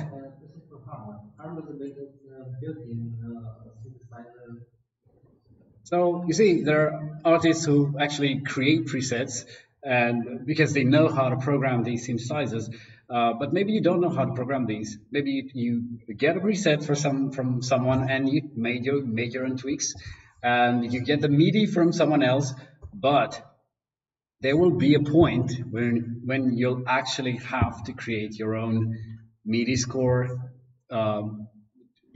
Do your own mixer routing, tune your own effects, create your own chains of effects, and do all your stuff. When you hit that point, it means you're kind of production ready, and you're ready to go to the next level, which is audio mastering. A thing that we'll not address in this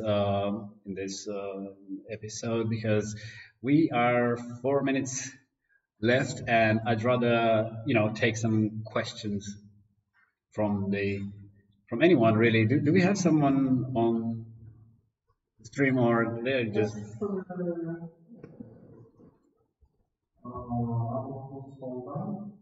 oh, I know Radu. Hi Radu.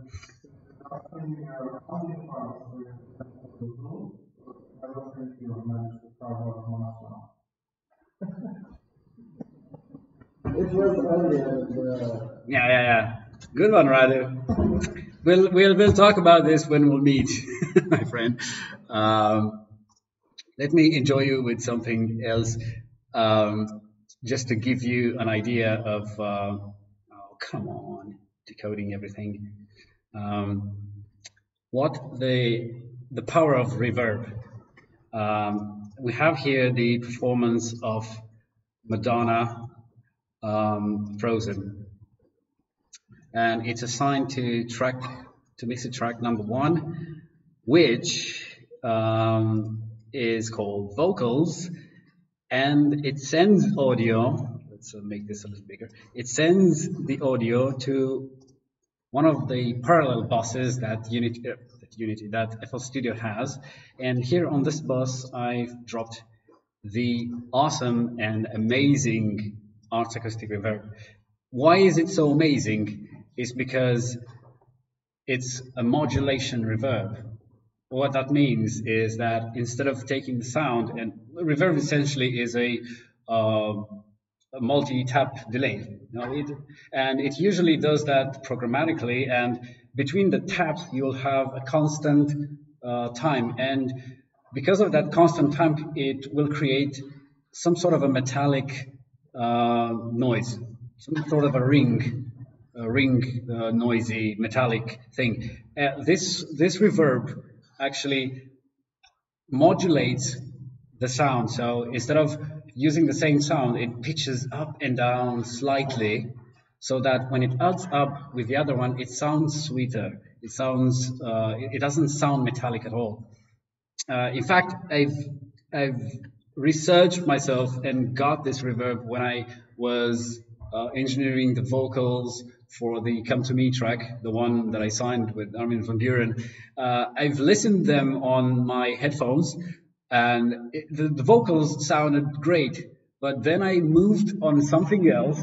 I had a 5+1 thing in the room, and I told myself, this sounds metallic. I cannot release this. It sounds very metallic. And what do I want? I want a reverb that fights that metallicity. And I found this one, and it was just, I was like, oh my god, it sounds amazing. And let's hit it.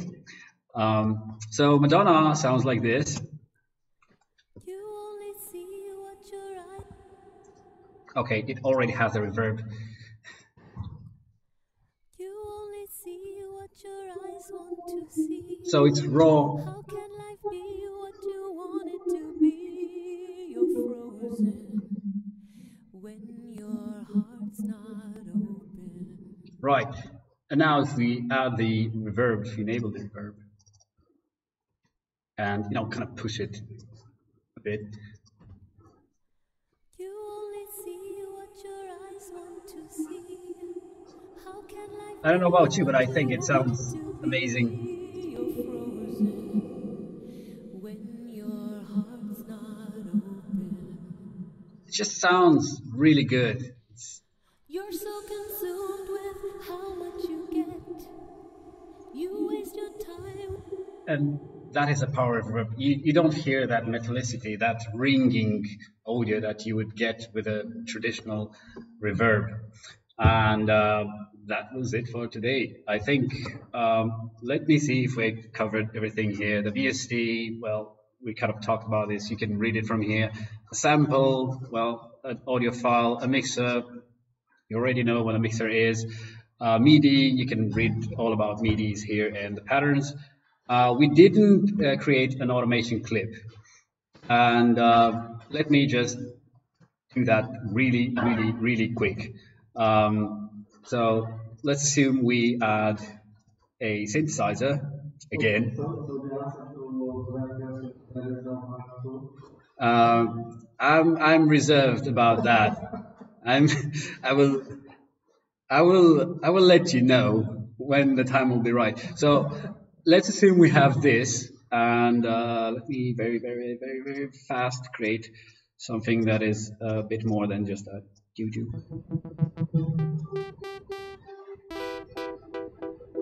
So let's assume we have a kind of performance. I will do it, but throughout the entire song, I want this to kind of start from here and slowly grow. And not to mention, I want those bloody reverbs to be on it. Where are you? So hard when you. So this. Are you? Yeah. No, it goes here. Come on, man! Don't do this to me now. Be a sport. So it's still on this. Andrew, help me now. How do I make this guy's channel to show up? Because I don't. Yeah. Oh dear God, there's another one. Okay, we have this one. We'll work with this one. So we want.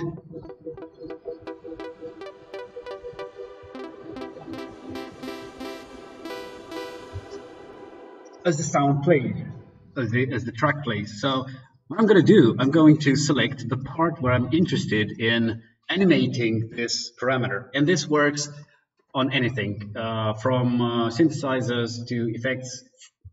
Almost everything here is automatable or animatable. So I'm going to start like this. Yeah.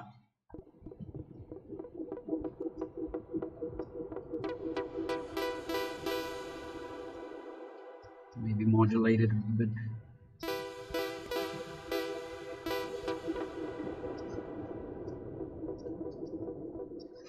All right, and simply you select the part where your animation clip where you want to drop your animation clip, and you go right click, create automation clip, and you have it like this. If you play the song, and presumably you have something playing, you hear nothing because, well, it's at 0, right? So you have to animate it, and you have a lot of functions here. You can make it a double curve and start gently and get more abruptly. You can even create internal points. You can stretch it in and out and delete. I don't want this.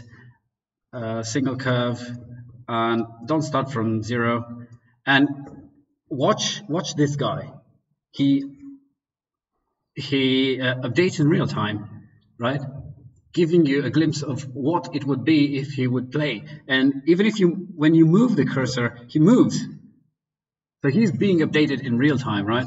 So let's try it one more time. Let's go from here. Something went wrong with this guy. He doesn't spit audio.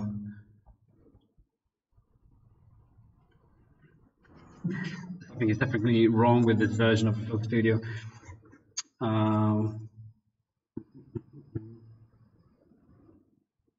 Oh, all clips. Waspy wasp.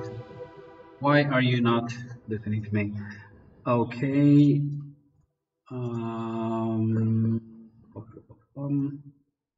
Piano roll. No, I don't want the piano roll. I want the.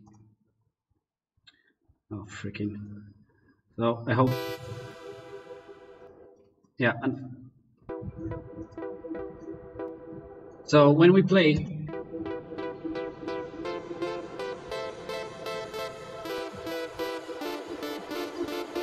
You see, we can animate this. So think that you would have maybe, I don't know, a MIDI on this.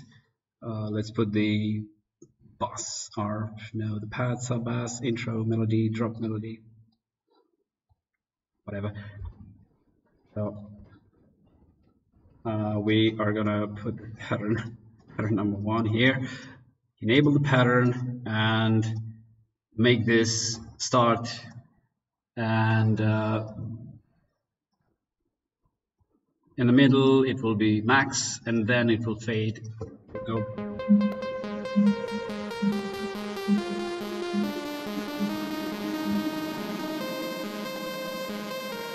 As you can see, it goes automatically.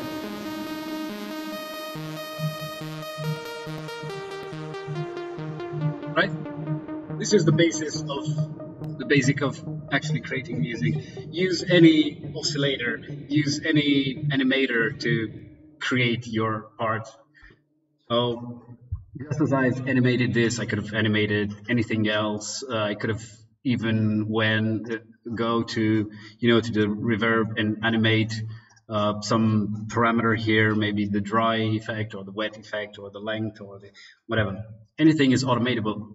And I saw even this is automatable, which is insane, but it is. So now I'm really done. Okay. Oh, 7 likes.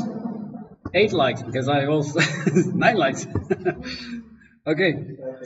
I hope you will venture into actually downloading FL Studio.